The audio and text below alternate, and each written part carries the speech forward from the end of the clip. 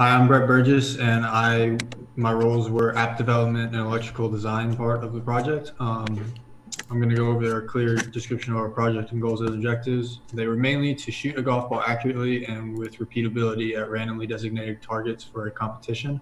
The other goals for the project were that it was to be controlled remotely, launch at least 100 yards, and be able to repeat that whenever we needed to change it, and it could be calibrated easily from the remote.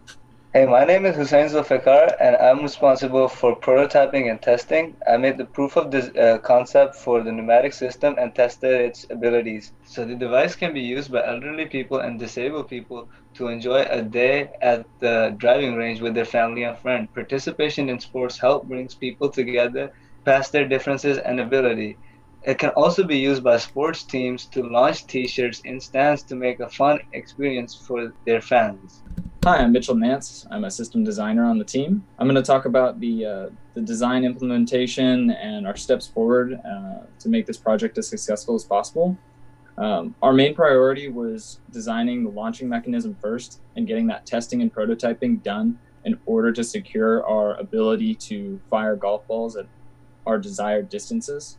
And then we worked towards developing the turret system and all the controls that were involved in shooting the right shots that we wanted.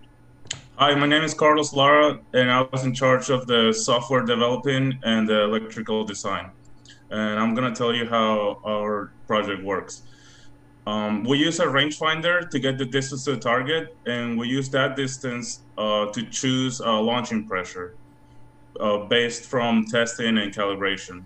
Then we choose a direction to aim the launcher, and we use the app with Bluetooth communication to send the pressure, direction angle, and a fire command to the launcher.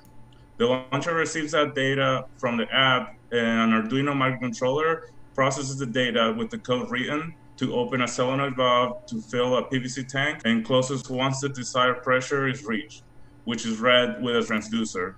Then a second solenoid valve opens to fire the launcher and shoot the golf ball. A team member reloads the new golf ball and repeats the process for the next shot. Hi, I'm Frank St. John. I worked on system design and CAD development for this project. I'm going to explain how our group was able to creatively collaborate and achieve successful teamwork. We originally drafted a design that would launch a projectile by forcing a golf ball between two rotating wheels, much like a baseball pitching machine, causing the ball to inherit its angular velocity. Once issues arose with this plan, a few team members split off to prototype a pneumatic design, and eventually the team made a full transition, splitting into two groups, one to work on power and controls for the system and the other for design and hardware assembly. One of the biggest challenges our team faced during planning was that our original design for our launching mechanism failed. It was the baseball pitching type design, and it caused too much vibration that the entire structural integrity started to fail. So with that being found out earlier in the process, we were able to switch over to a pneumatic system, and thankfully we had split the team into both to explore both options when we realized how much vibration was being caused with our original one. And this made a smoother transition into the pneumatic system, which was better with its structural, it was more structurally sound in the end. COVID was definitely a setback because we could not meet in person, but the way our team solved this problem was by incredibly open communication and decisive action. We set deadlines and broke the system down into parts, and each teammate was asked to develop that part based on their skill set and then to be put together in assembly a week prior before the competition. In terms of stakeholders, we were kind of the primary stakeholders for our project. And the closest thing that we had other than us was our professor, who helped guide us through the process of all of our design. He actually suggested our path forward when we came into trouble with the spinning disc design and was trying to pivot to the pneumatic. He helped us a lot, and we implemented a lot of his suggestions on our path forward. One of the biggest lessons we learned through the entire process is to test early. With our first design, the analysis showed that it was plausible, but once we started testing, it showed that it failed terribly. So we pivoted and we rolled it out and moved to a pneumatic system that was successful.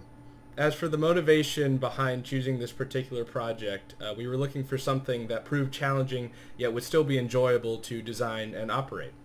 Projectile launching is something that requires accurate design and a good understanding of dynamics fundamentals.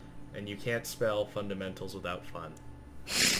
I like it. That's our project, and we want to give a special thanks to our professor, Dr. Stresau, and the MAE purchasing office for all the help with putting in orders and giving us suggestions on things when we needed help overpassing certain obstacles with COVID conditions. And we look forward to taking everything that we've learned into our respective fields. Perfect. Flawless. And you can't spell dynamics without fun, so we thought we'd have a good time with this project. You said you can't spell You dynamics. said we can't spell dynamics. I have that on video. No! Yes.